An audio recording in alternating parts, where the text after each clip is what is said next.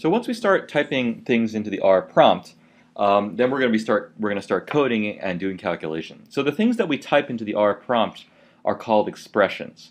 So for example, the symbol which looks like a left-hand arrow and is actually the less than symbol followed by a hyphen, this is what's called the assignment operator.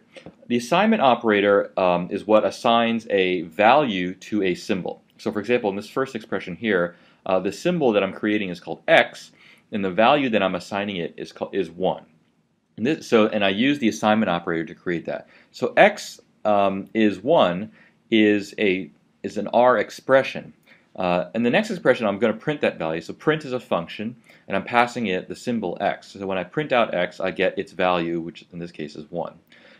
So another thing to think about is x is also considered is an R object that is a numeric object that has one element. So it's really a numeric vector where the first element is the number 1. In the third expression here, you'll notice I'm just typing x at the prompt, and when you hit enter, what happens is it prints out the value of x. So this is called, this is another way to print out an object without explicitly calling the print function.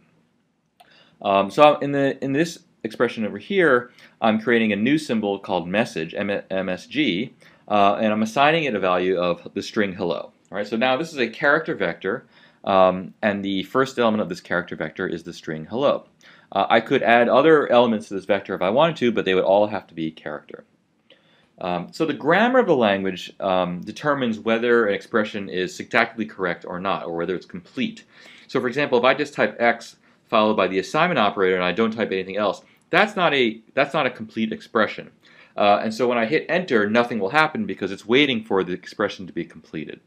The other thing I've got here is this hash symbol here. So this hash symbol here it indicates that everything to the right of that is a comment. And so the R engine will ignore anything that happens to the right of that symbol. So you can put things like comments or notes to yourself in the code, and R will just ignore those comments. So once you've typed in a syntactically valid and complete expression at the prompt, when you hit enter, what happens is that the expression is evaluated by the R engine. And the result of that evaluated expression is then returned. And so sometimes when you evaluate an expression, nothing happens because there's nothing to really show.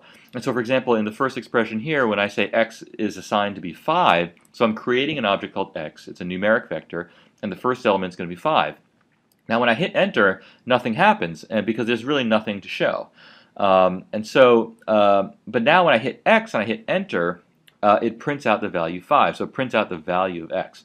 So when I hit x, when I type in x and I hit enter, and it prints out 5, that's called auto printing. And so when you just type an object's name and hit enter, R will by default auto print the value of that object. This is the same as calling the print function on that object, which will just print out the value of that object. So you can explicitly print an object, or you can auto print an object. So this sounds a little complicated, but it's really just the natural thing to do. And it's what most people would expect. You'll notice that when I print out the object x, there's a little 1 in brackets here. And you might be wondering what that is. So all that indicates is that it's telling you what element of the vector is being shown.